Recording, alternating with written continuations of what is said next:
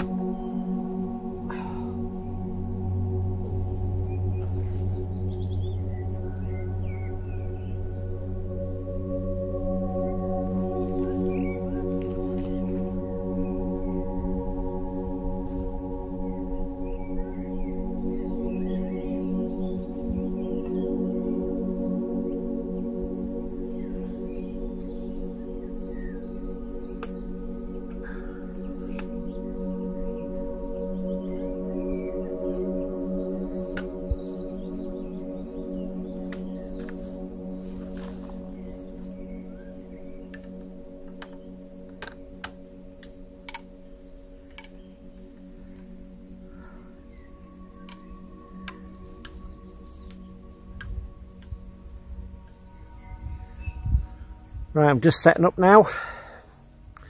I was going to go down there, but I don't know. The arches weren't sort of open enough. They were quite sort of like, because the angle sort of closed off, because the viaduct's quite deeper than you think. So I'll come over here, and what I've done is I've increased the openness of the arches and also got the viaduct below the predominant hill in the background, so when the train comes it will be against the hill, not the sky, if you see what I mean. Right, what I've done here is, I don't know if you can see that, that's probably it. Right, I've focused on the central pillar, I've focused on there, I've unlocked it onto manual focus and set it at that. I'm shooting at f11, 1000 ISO, and I will be shooting at 1,000th of a second to freeze the action. This is the correct exposure for this bright day, and it should leave me enough highlight information in the clouds. What I'll do is, if it's dull or the sun's not out when the train goes by, I'll take a shot afterwards of the sky, and I'll rack probably the aperture back, wherever that's it, until about a stop to bring up the exposure on the actual viaduct itself. So that's the plan. We'll see what happens. I sometimes take a shot when it's like this, when the light's sort of perfect, and then stick the train in later.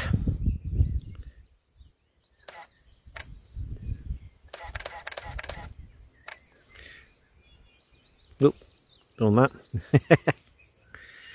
Or sometimes I'll actually take it when I'll put it onto the landscape setting.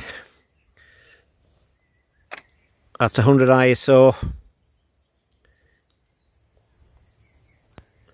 and then take a shot like that, so it's a bracketed shot, wherever, you know, and I'll put the train in later.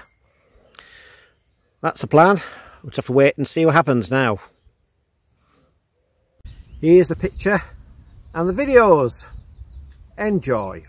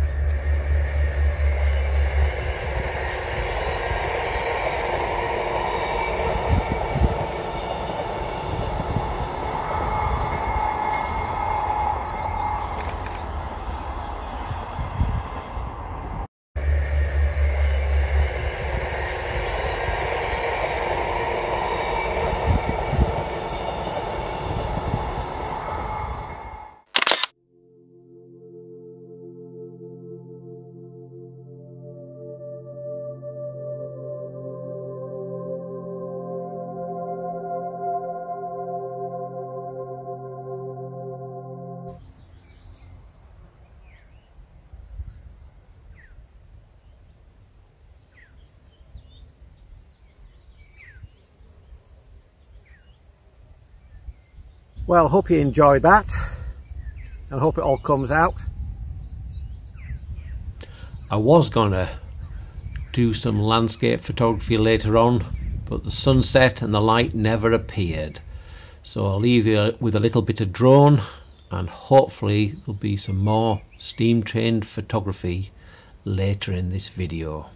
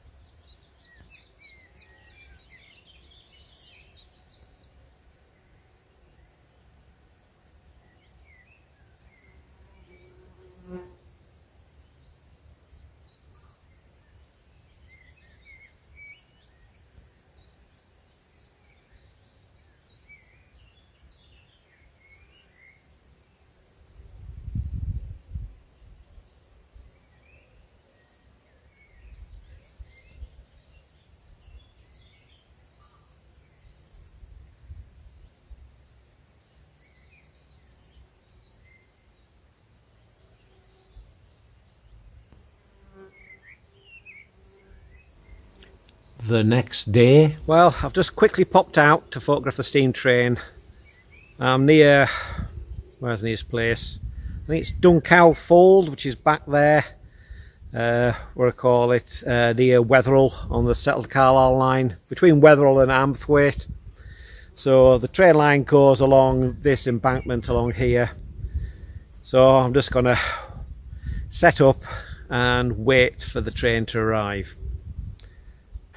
Well, I wasn't going to do this steam train, but I thought I'd just popped out. Managed to get here in time to set up, so usual thing, set the camera up. That's about 200mm, pre-focus on the rails, and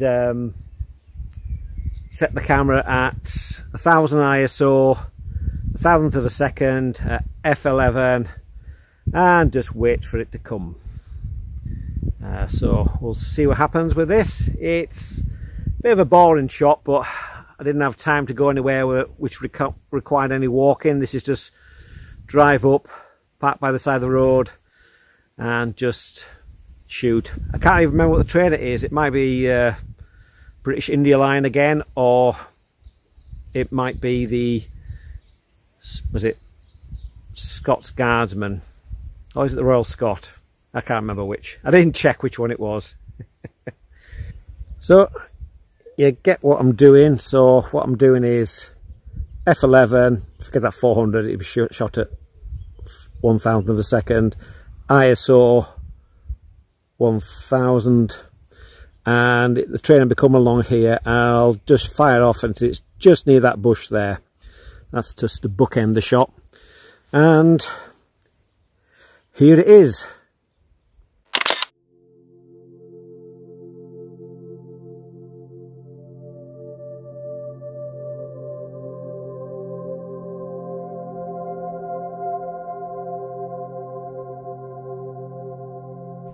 What else can I say about it? It's quite simple.